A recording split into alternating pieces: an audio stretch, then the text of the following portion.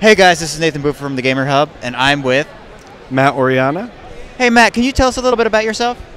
Yeah, I'm an artist. I've been doing, well, ever since I was a kid, I've been making toys and stuff like that. And it was just like, I don't know, I was just always just doing it. And lately, it's like the thing to do. It's like the urban art scene. It's the latest thing that's been going on now. And I've gotten really into it. One of the first things I've ever made is this robot that's over here. I have a robot that I created out of scratch, to tell you the truth. I don't even make blueprints.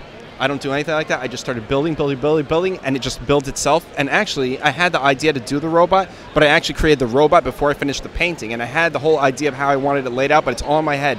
I don't have anything that I do written down. And I don't know, I've been doing this for years. I love art. I went to school for art in Poughkeepsie, New York, but I don't know, I don't want to sound arrogant. I feel like I was ahead of the class a lot of times. I would compete with one of the other guys, and we'd go back and forth. He's going to be around here a little bit later, too, but it's been fun. I love doing art. It's my thing.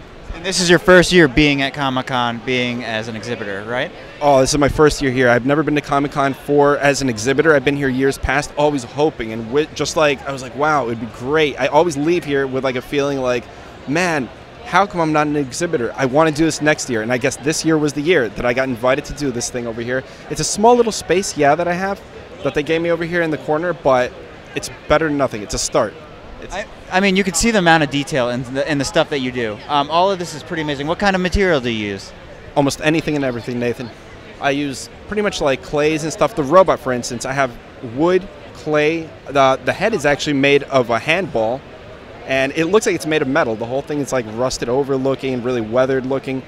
The Luigi up there, it's several things going on over there. The Luigi is mainly made from, the nose is wood. I mean, like there's clay parts around. I sculpted the whole thing around.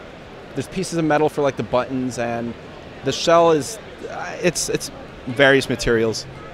I mean, you're all together like Your work is amazing. You can see the artwork. You can see all the paintings that he's done over here and over here. He has a very distinct style of artwork, and it really stands out.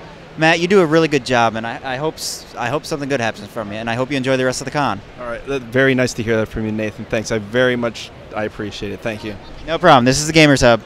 See you later.